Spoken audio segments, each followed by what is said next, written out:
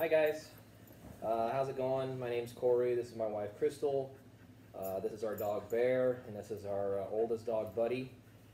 We wanted to do this video real quick for off-leash canine training in Sacramento. Both dogs, Bear, the one I just walked away, was very skittish, was afraid of kids, was afraid of people in general that he didn't know, to the point to where we just felt it was easier to not let him stay when we have social gatherings. And today is probably our first real test of the training that our trainer Gina, by the way, thank you very much Gina, super informative on the entire process.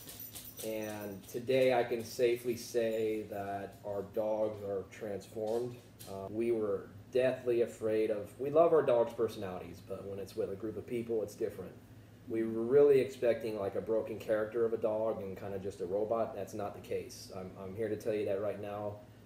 They are exactly the same as they were, just that they have more discipline now. They're both sitting here. I know they're off camera, but they both are doing very well, very relaxed, and I think the anxiety for not only us, but them has gone down a ton. Something that we wanted to do because I'm pregnant and the baby was coming, and we didn't want, people were telling us that we needed to get rid of one of our dogs because he was a little too skittish and he shouldn't be around babies, and that was just something that was we were not going to do.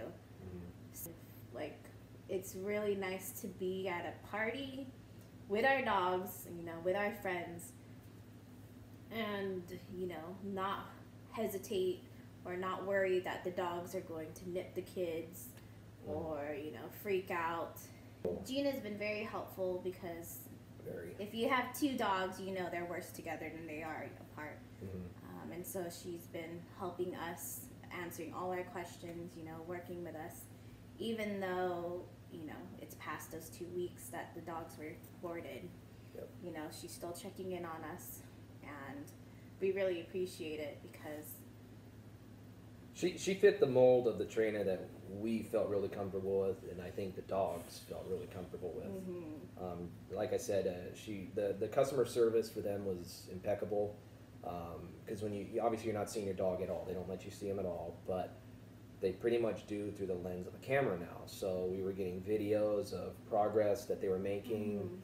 Even just them settling down the first couple days. It wasn't like they weren't trying to just rush them into it. They were trying to get them comfortable first being with someone like Gina, and then, you know, as they started to train, Gina started seeing results from both dogs doing exactly what they needed to do, but really informing us as the owners, since we had basically disconnection from them. The videos really help reinforce like any fear that you have. You can tell. Well, I can tell, especially just from Gina. I don't know any of the other trainers, but as far as Gina went, she went above and beyond. yeah. After this party, I can wholeheartedly say from the bottom of our hearts to Gina, thank you very much for caring of both these dogs like they're your own, and then still with the support even after, still checking up, still wanting to get together to help us out more. From the bottom of our heart, thank you very much, Gina.